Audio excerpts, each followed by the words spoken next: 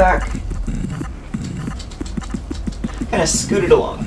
Getting the simulator to the point where it was starting to talk to motors, it involved a bunch of distractions along the way. Anytime I came across some code where I kind of couldn't really see at all what it was doing, it was especially interesting to me. Oh, it's kind of shaped like this, it's accessing these registers. I can kind of see, you know, whether it's interesting or not. There are like 800 USB cables here. Teach the simulator how to run it really quickly so that I don't have to personally think about it. Just from looking at the board, this is about all we can tell. This big chip is the MT1939 system on a chip by MediaTek. It's got an ARM logo on it, so we know it has an ARM CPU, but it's about all you can tell by looking at it. There's no public datasheet. And then two small chips by TI that collectively do all of the motor control tasks, and then a power converter from ST. MT1939 chip. What do we know about it? Definitely a USB core. There's some flash memory because we've seen the firmware for it. And we know there's an ARM CPU. There's some kind of bus that connects the ARM and the flash memory. I know that there is an 8051 CPU somewhere. I was originally assuming that the 8051 was connected to the USB interface, and then the 8051 connected to the ARM using some kind of flexible connection channel so that maybe this whole thing could be replaced by some other interface that knows a different protocol, like SATA. My immediate goal is really just to run this firmware in simulation. That seems good. The GoPro's going. I think that was the startup sequence it goes through. Oh, there we go. You can see the lasers go. So now I should be able to connect to it over SCSI. And up here you can see the USB transactions going on. Let's do BitBang. So I'll enter BitBang mode, and this kind of hijacks the ARM CPU and gives us complete control over the device, but now we're talking to it through this really slow serial port. Pretty soon I'm going to want to write my own firmware for this from scratch. It'll need to talk to the outside world. So I've been keeping a close eye on how the USB communication works.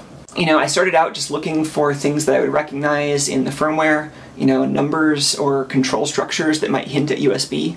And then I found some stuff like that in this 8051 firmware. And, you know, it turns out the 8051 doesn't have a complete USB driver in it. I saw this code on the 8051 that seemed to be talking very directly to the USB controller in order to send replies back to the computer. When you first plug in a USB device, there are a bunch of standard commands your computer will send it asking it to identify itself. I expected that if the 8051 processor was handling all the USB communications, you know, that it would have the code necessary to respond to these commands from your computer. USB descriptors are things like the name of the device, the manufacturer, what driver to load, what kinds of input and output pipes it has. That data is all formatted in a very specific way, and it's usually pretty easy to find in a firmware image. I didn't find that data in the 8051 firmware. I found that data in the ARM firmware. I thought that the ARM processor was taking those USB descriptors and kind of packaging them up and putting them in shared memory into a place where the 8051 could access them. I didn't really find evidence to support that. I think the role of the 8051 processor is actually much stranger. I can see the main ARM processor actually initializing the USB controller, actually doing all of the work in responding to those USB descriptor requests.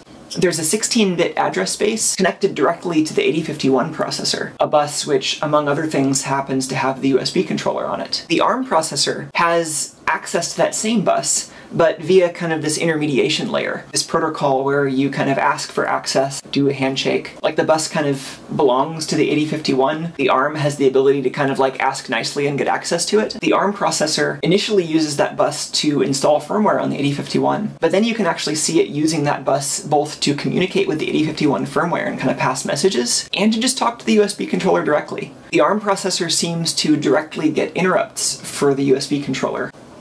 So this is actually really encouraging and also really baffling. It means that the custom firmware I write for this chip could actually be a lot simpler than I thought. Like, maybe I don't even need to write 8051 firmware, maybe I can just turn off the 8051. There's probably a good reason they have the 8051, and I'll probably discover that later. I have some hunches. Timing-sensitive operations, to still be able to respond back to the computer even when the ARM processor is very busy. Maybe it's just vestigial. Maybe it used to be a separate component. It's really hard to tell at this point. I've started to map out the 8051 register space. There's some stuff down here that seems to be SCSI or seems to be other things that are used for communications between the ARM and the 8051. In trying to map out the memory for the 8051, I ended up using kind of a different process than I did for the ARM. The 8051 just has so little memory. The CPU itself, I think, has 128 bytes of RAM, and then I found another 384 bytes of kind of more external RAM. With the 8051, it becomes much more of an issue of just kind of editing text files and doing things by hand because the scale of everything is just so small. When I did this on the ARM, there was just so much more going on. I needed a better way of visualizing that. This XKCD was actually really inspiring. He's come up with a way of mapping out all of the IPv4 addresses in the internet by taking that giant 32-bit address space and folding it into a space-filling curve that fits into a square, and he chose the Hilbert curve. And the cool thing about this is, even though you lose the property that it kind of reads left to right, top to bottom, now you have this property that things that are nearby in the address space are nearby in the image. So this is a what I've called a mem square for all of the address space on the ARM processor. This region down here is DRAM. This is the entire 32-bit address space on the ARM, going all the way from 0 to FFFFFF. Since this is surveying all the address space, it's pretty coarse resolution. Each pixel here is 256 bytes. This whole square here is 64 megabytes. Different information is mapped into each color channel. Red has the average value of each block. Green has the variance. Taken together, they can give you a lot more information about the composition of these memory blocks than either individual plane. The blue channel is a logarithmically scaled representation of the memory access time. This is a higher resolution mem square. This is about 4 megabytes of RAM. This is mostly the buffer memory that the chip uses. And this kind of weird square pattern is what happens when you have uninitialized DRAM. This kind of like static pattern. The static is a little bit different depending on kind of how much electrical noise was in that part of the chip. The physical distribution of those charges don't really map directly to the addresses. So these kind of tell you how the chip is arranged a little bit. Average value of all the blocks, and then the variance, like how much those are changing. And then access times for all the regions here that are mapped. And the mapping region is a little bit weird. You can see that it isn't quite mapped on even boundaries. And this is actually correct. Like there's like a 32K chunk that it's kind of offset by. It's a little bit weird. So I think that's all I'm going to say about memsquare. Right now I'm connected to this over USB using the kind of backdoor commands that I patched into the firmware. So I've added a new command line option to this bitbang command. Installs an additional debug stub for the 8051 processor. So here it's already switched to the bitbang interface. Now it's sending a little package of data. That package contains the 8051 firmware itself and a small library of ARM functions that I can call. The 8051 and the ARM can just use this one little byte of shared memory to kind of send data back and forth, and then just like I did over the serial port, I have a little debug stub that just sits there waiting for commands. I can do things like read 8051 memory. And this is an example of some of the 8051's memory mapped I/O space. LOC is the prefix on the block read SCSI command that the backdoor was using. This line is actually the last SCSI packet that the 8051 processed before I reset it. The firmware is really small. It's just this one C function. It uses just a couple of the registers that I found on the 8051. There's one that I know is shared with the ARM processor and it appears to be designed for general purpose communications like this. You know, Ford B00 is another I/O area. This is just some unmapped memory. This 8000 area appears to be some RAM. When I started trying to figure out how the ARM and the 8051 talk to each other, I would start to find these repeating patterns in the register accesses in the simulator. You could just wait for it and kind of let it go. If you can replace the very repetitive operations with something higher level and more concise, this helps a lot with understanding. So when I found something that either I understood or that I wanted to figure out how to generalize, kind of try to wrap it up into a little C function, kind of hack on separately. And then once I had a C function that worked, I could add logging to it. Firmware install and the firmware checksum. So the shared memory bus with the 8051 has these accessor routines, and it helped a lot to use these high-level emulation hooks to replace the simulated accessor routines with C++ accessors. With the benefit of all this higher-level tracing output, it becomes much clearer what the 8051 registers do and how they're being used for communications. Okay, so the 8051. I know enough about the 8051 to know that I can put it aside for a little while. The first thing the simulator hit that I couldn't run was this encrypted function. Go gadget Ida. So in order to get the firmware to run in the simulator long enough for it to actually start moving motors and doing that kind of thing, I hit these three kind of big distractions or challenges along the way. The first thing that got in the way was actually an encrypted function very near the beginning of the firmware image, address 11,000 hex. And they start out with this very suspicious looking sequence. There's one instruction up here, this MSR. In this case, this instruction is actually ensuring that the processor has interrupts disabled and that it's in supervisor mode. You know, if either of those conditions weren't true before this instruction runs, you're guaranteed that it's true after. And then there's a bunch of no-ops. This just does nothing. I can think of some reasons why this might be necessary. It wasn't really completely clear that it was an encrypted function, but there were some giveaways. By context in simulation, I can see that this function is being called, and it starts with some code that is valid, but kind of weird. Then it just continues on into some stuff which looks pretty much random. Near the end of the encrypted function, there's actually a region where every 16 bytes actually repeats. So this is actually a giveaway that they're using a particular kind of encryption called ECB mode, or electronic codebook. Every 16 bytes of code, every 128 bits, like a word in a code language, then you would take that word and look it up in a dictionary and find another word, substitute it in. Usually impractical to figure out the entire dictionary. Because you know that that substitution always happens the same way, this kind of encryption is actually pretty bad because it gives away a lot of information about your data that you don't really need to give away. It's really fast, even if you have random access. I would expect that this encryption happens every time a line of 16 bytes is fetched out of memory into the processor's cache. And this section at the bottom probably had a padding byte to indicate that this section of memory isn't used. Encrypted through this electronic codebook, it always ends up as the same ciphertext. So just by seeing that the encrypted values are the same, you can tell that the unencrypted values are the same.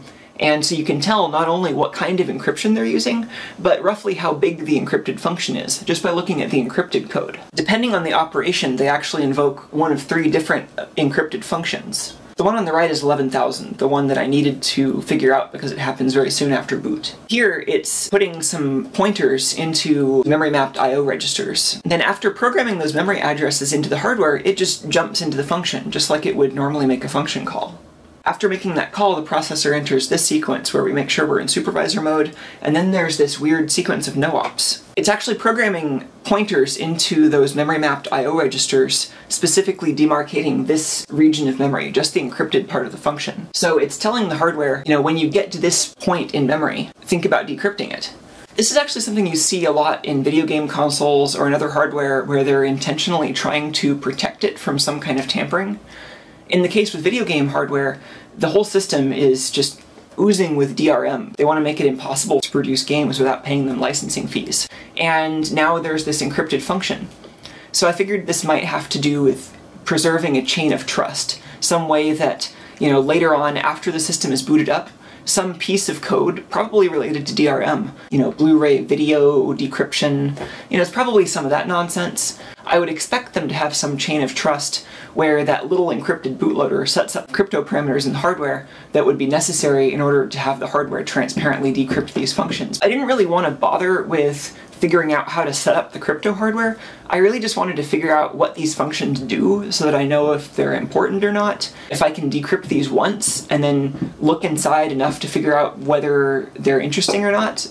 I took some notes on some of the experiments I did to try to figure out the cryptography. Right now it looks just like we had it in IDA. I wrote a C++ function that only knows how to do that one kind of encrypted function operation that I see right after boot. You know, some kind of setup operation. It runs and then just returns a value. And the important thing here isn't the value itself, because I have no idea what this is doing at this point, but it's just that it runs and it doesn't crash and it returns. This tells me that I can get in and then out. If I was just running the encrypted code as I see it in the simulator, it would definitely crash because the processor just hits these instructions that are apparently garbage. But this tells me that something really fishy is happening and there's some kind of automatic decryption happening in the hardware. So I did some more experimenting with these registers. That initial sequence with the MSR instruction and all the no-ops, it looks like an unlock sequence. Like they have some special hardware unit that does cryptography, but in order to just make extra sure that it doesn't decrypt stuff by accident or decrypt stuff without being set up properly, or maybe it has to do with making sure that the instruction cache is clear, for whatever reason, they have some hardware in there that only enables the decryption if it sees this specific sequence of instructions.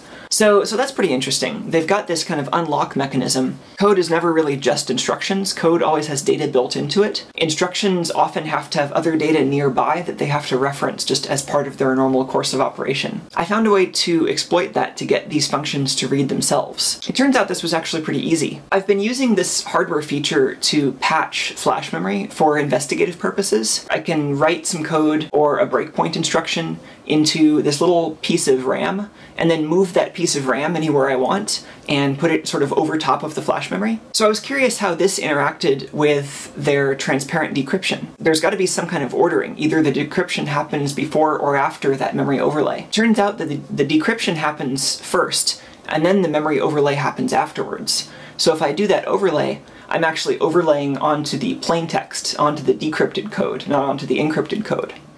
And, you know, either way, I could probably use this to get in. Like, if there's any kind of way I can modify that code using the overlay, I think I could use that to get into the system.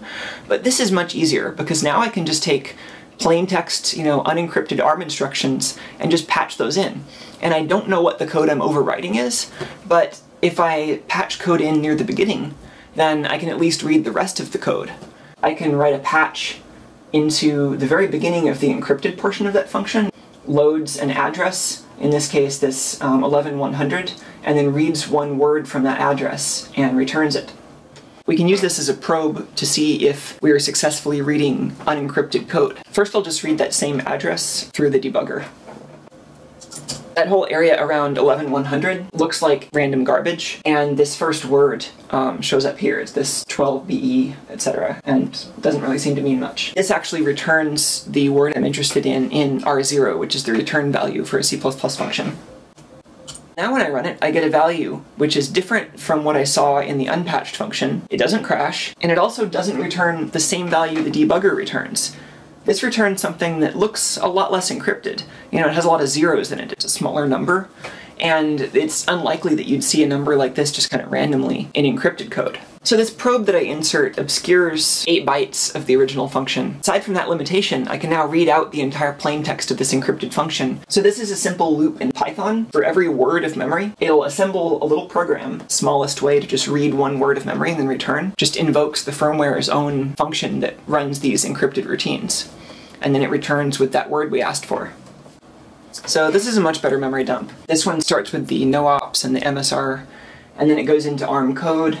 Alright, so here is the inside. These are some instructions that somebody was trying to keep secret. These instructions here are actually the probe that we were using to read data out. Start in the middle of the first thumb function because the very beginning was cut off. And we've got a substantial amount of code here. This isn't just sort of one routine.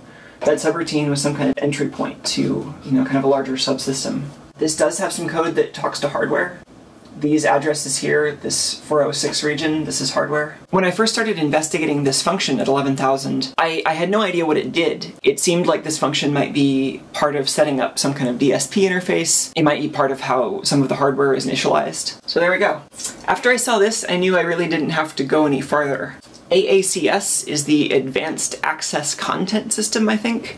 The DRM system they use for content protection on some Blu-ray discs. DRM, you know, it never works. You give people a disc and you want them to be able to play it, but you want playing it to be really, really obscure so that people have to ask you how to play it. And eventually people are going to figure it out. So this AACS system has long been broken in multiple ways, but we still have to deal with it in the code. I'm hoping that the manufacturer kept the DRM stuff separate enough from the parts that I actually need to run the system so that I don't have to reverse engineer the DRM, because neither of us really want that. I think what's going on is that this is some sort of boot up initialization for a library that handles this AACS decryption. I've tried just stubbing this out, replacing that entire encrypted function with something that just returns 0. So far that seems to work. Problem number 1 worked around. I don't have to deal with these encrypted functions, I can just stub them out, and it seems like they're only for DRM. Then I also originally thought there was another kind of DSP block over here that would connect to the same bus.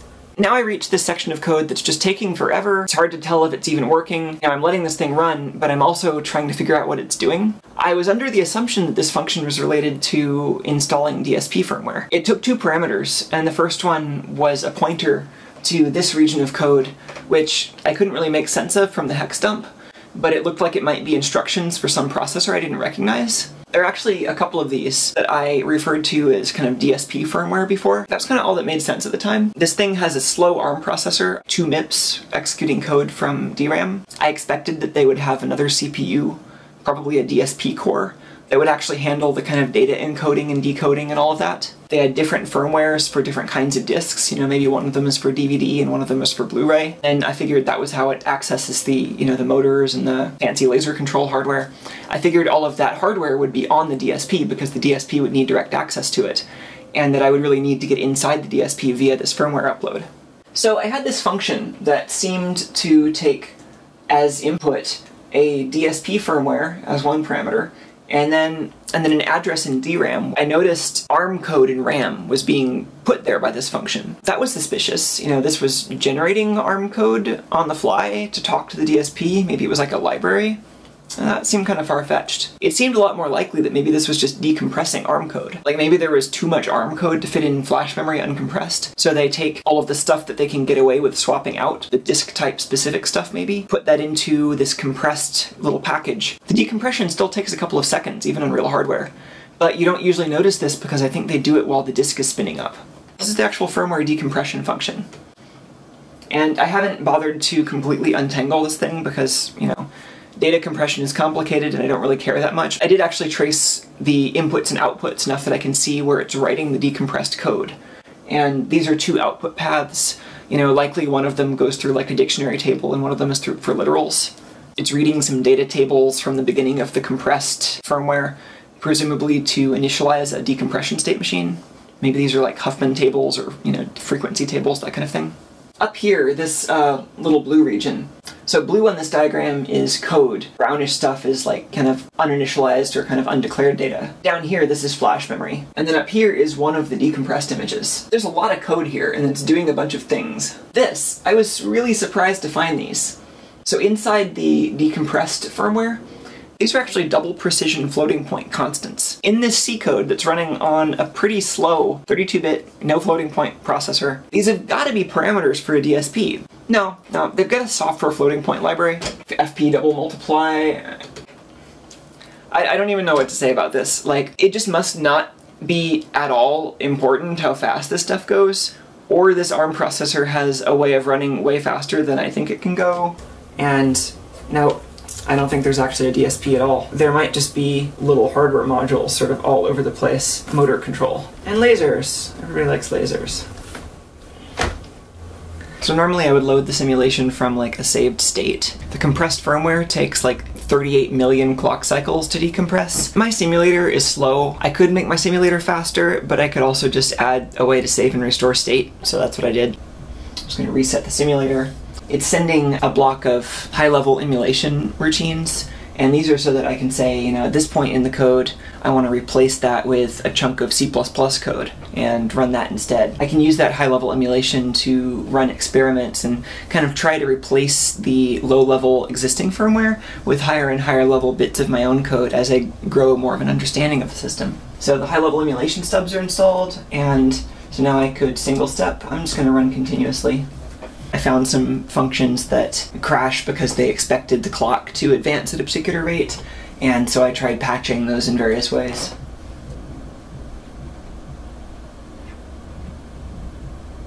This firmware decompression is really slow. Now that the USB controller is initialized, the computer is kind of trying to talk to it, trying to say, hi, you know, I see there's a device there, what are you? The device just isn't listening or isn't responding fast enough. It's over 36 million clock cycles later, and we've reached the main loop.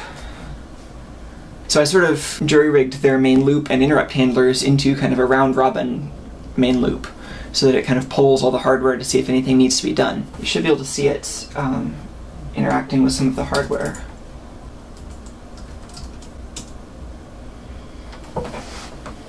I have it generating these commands just ready to be pasted right into the shell when it writes to hardware registers.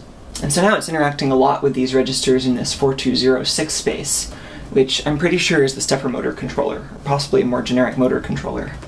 Time for plenty of coffee breaks while the simulator runs, but I have a feeling it's about to get exciting.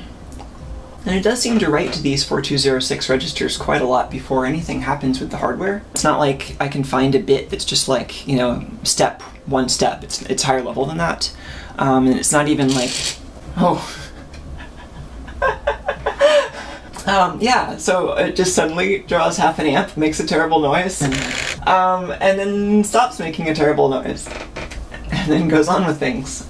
It's oftentimes actually hard to tell even if it's hung or not, just because the process is so slow. Even if the simulator was as fast as the real thing, this is basically a 56K modem that I'm doing all my I/O over. You know, it's just kind of going into these sequences where you don't really see it doing much except kind of repetitively banging on this one register. You run the simulator, you know, it either crashes or it'll just kind of keep running and you're not really sure if it's working or not. If you got everything right, if the ARM simulator was flawless, and if you aren't going to hit any kind of, you know, hidden gotchas in the hardware, maybe you come back, you know, that afternoon and you've got some output that you can make sense of. I think the next thing it would do is to try to like move the lenses and focus them, but I haven't actually seen it turn on the laser in this mode yet.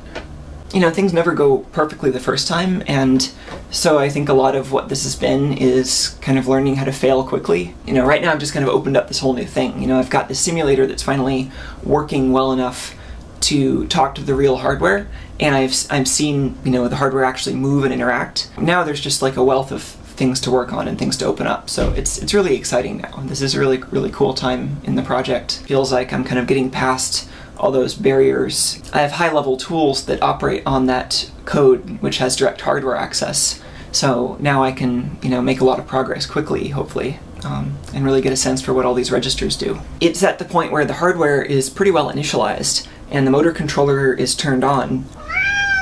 Oh, kitty, you're back. What's up? So here I've got a file with a bunch of the register writes extracted from that simulation log. And if I just copy and paste these into the shell here, then a whole bunch of things happen.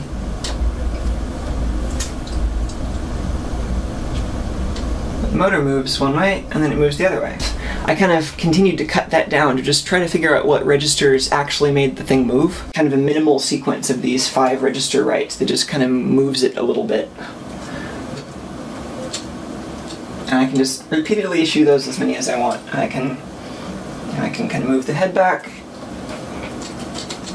You know, if this was kind of a typical stepper controller like you might find on Arduino Shield or something, you'd have like a step pin, you'd have a direction pin, you'd write code that kind of times out your steps and kind of toggles the step pin, and I don't see any of that. You know, it just moved. You know, that was like almost a centimeter. This is a really high resolution stepper motor, so that was a bunch of steps. I don't really see anything in here that even seems to indicate like a number of steps, so I think what I'm actually just telling this to do is to take the last motor movement that it was programmed to do and just execute that again. There's going to be a lot more work in terms of figuring out what all these registers do and mapping out, you know, how do I program the motor controller to make a particular motion, because I think that's the kind of level of control we're dealing with. But at this point, I can at least kind of, you know, do these replays and take stuff that I've seen the firmware do and kind of do it again, and that gives me a sense of what the registers do, and I can make a lot more sense out of these giant log files this way. So at this point, I'm inside the ARM, I'm inside the 8051, I'm inside the flash memory. I know kind of where to start with the USB controller. There's a lot that I can reverse engineer now. Thanks for watching, everybody. See you next time. All this code's in GitHub, so you can get your own drive and hack along.